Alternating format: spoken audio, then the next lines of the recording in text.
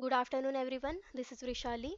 In my last lectures, we discussed about RS-232 and I2C protocol in detail. We also discussed about some previous units points with practical demonstrations. I have mentioned complete processor architecture playlist link in below description box.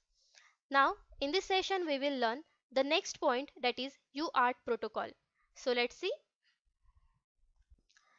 We will discuss following points in this session, that is introduction, application, working steps, data packet formation, working steps with example, advantages and disadvantages of UART protocol. So let's see one by one. The first point is about UART protocol. Basically, UART stands for Universal Asynchronous Receiver and Transmitter Protocol. In previous session, we discussed about RS-232 and I2C protocol. So that was the communication protocol. But here, UART is not a communication protocol. It is a physical circuit or IC, and that was the placed on microcontroller. And this performed the communication between master and slave devices. Another difference is the RS-232 and I2C protocol are the synchronous protocol, because they use clock signal while transmitting and receiving devices information. But here UART protocol is work as a asynchronously, because there is no clock signals are used while transmitting and receiving the information. So see here, this is a basic specification of UART protocol.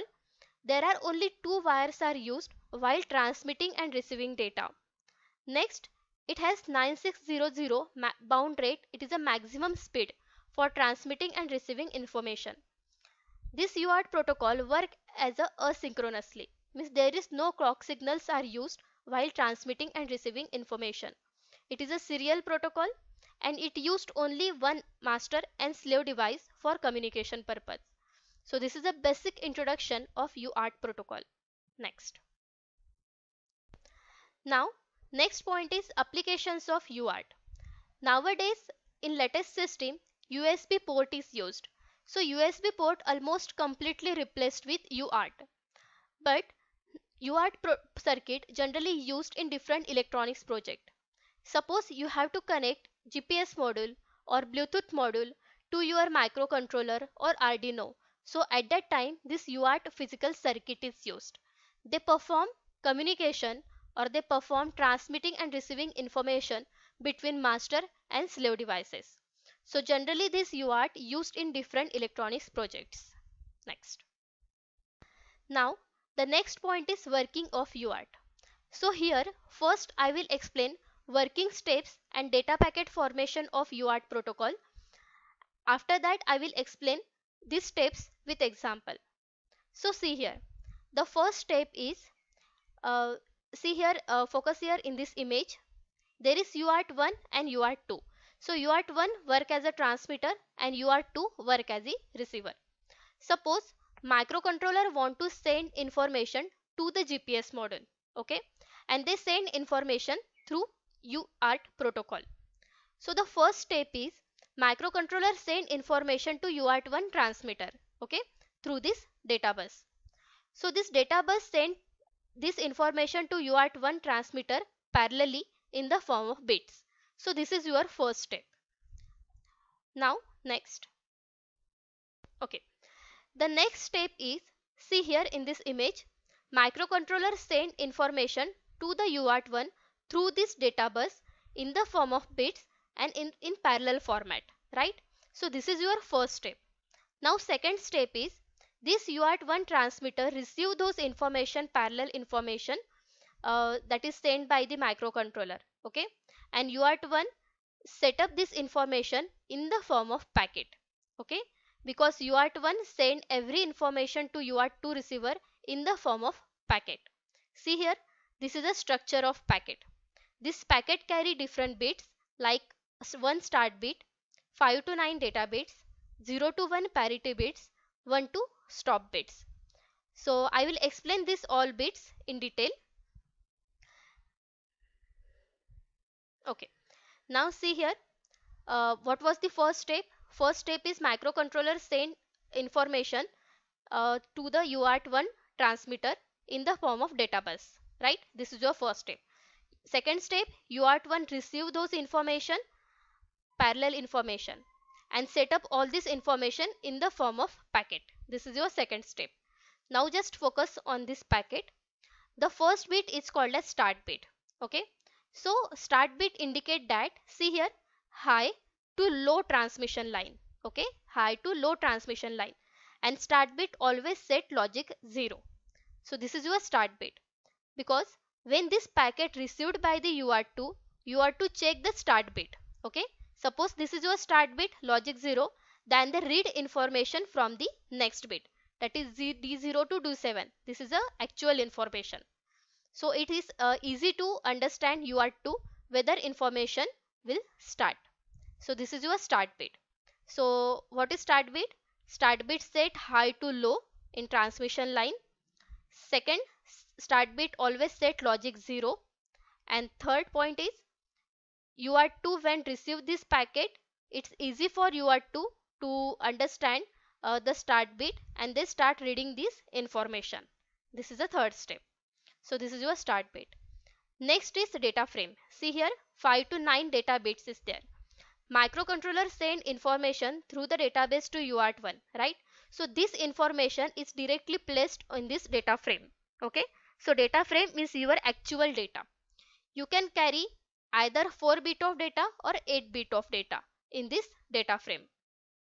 So this is your data frame, is actual information.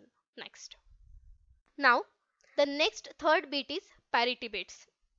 So parity bit generally used when UART1 transmitter transmit information to UART2. So this information can't be changed, right? There are various reasons, means some electromagnetic radiation, then mismatch bond rates, or sometimes long distance data transfer. So there was many chances to changing this information, right? So this parity bits check that whether this information accurately received or not, or whether the information is changed during transmission. That's why this parity bit is used. Suppose, see here, in this data frame there are total even number of ones are present, right? Because the data bits carry bit by bit information like 0 1 0 1 1 0 in this format. Suppose this data frame carry even number of ones, so at that time this parity bit set 0, that is even parity. And when this data frame carry odd number of ones, so at that time this parity bit set 1, that is odd parity. Okay, so this is a work of parity bit.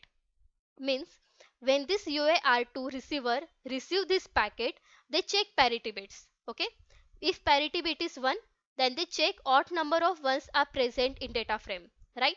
Means this parity bits are matched with this data, means accurate or correct information was received. But this parity bit is odd, but there are even number of ones are present, means data was changed, right? So this is the work of parity bits. Next, now the next is stop bit. So stop bit generally last bits that present in this packet. See here, stop bit always in this transmission line from low voltage to high voltage level. Okay, and stop bit always set logic 1. So UART2 receiver understand that this is the end of the particular packet. So this is your stop bit. So see here, start bit always set logic 0, that is high to low, and stop bit set logic 1, that is low to high transmission line. Between D0 to D7, this is 8 bit of data, and this is your parity bit. So this is a complete data packet, and this data packet send UART1 transmitter to UART2 receiver. Next, now see here, this is the next step. So just revised. First step is microcontroller send information to UART1 through the database in parallel format. This is your first step. Second step, UART1 receive this information and set up this information in the form of packets. This is your second step, right? Now third step is UART1 transmit this information through this TX pin to the UART2 receiver at the RX pin. This is your third step, that is transmission of information in serial mode. Okay, and UART2 receive this information at this RX pin and they check bit by bit information. Okay, this is your third step. Next, now here the next step is when you are to receive this packet and they check all the information whether it is correct or not, and after that this correct information they send to the database in parallel mode. Okay, so you are to send this packet information to the database in parallel mode. They convert serial data to parallel format, right? And this database send this information to GPS module. Okay, means what was our task? Microcontroller send information to GPS module through this UART protocol. So UART protocol work in this way and send this information to GPS module. So these are the steps of UART protocol. Next. Now let's take one example. See here. The first step is, see here, our task is microcontroller send information to GPS module. Okay, see, microcontroller send information first UART1 transmitter. Okay, so they send information through databus in parallel mode. See, 01001101, this is your information. They send to UART1 transmitter. This is your first step. Now second step, UART1 convert this information or set up this information in the form of packet. See here, this is your packet and this information sent by the microcontroller. Then what is the work of UART1?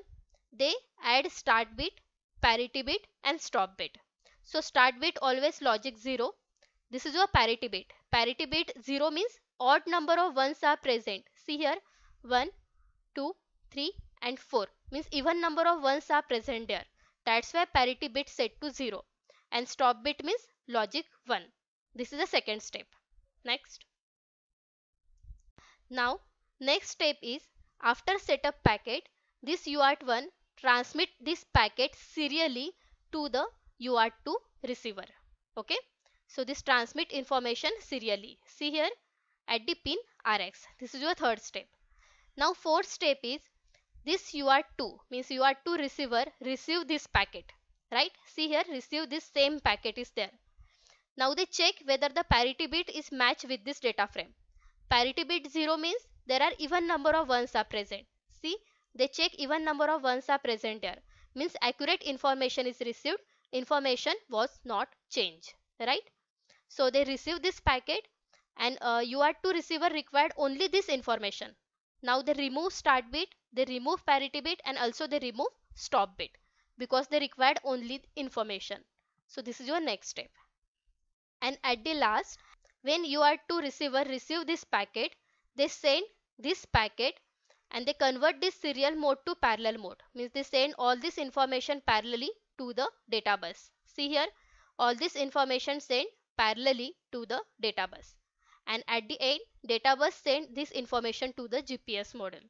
So this complete setup or complete working will execute within a second. Okay.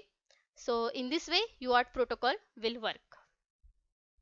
Advantages and disadvantages of UART protocol.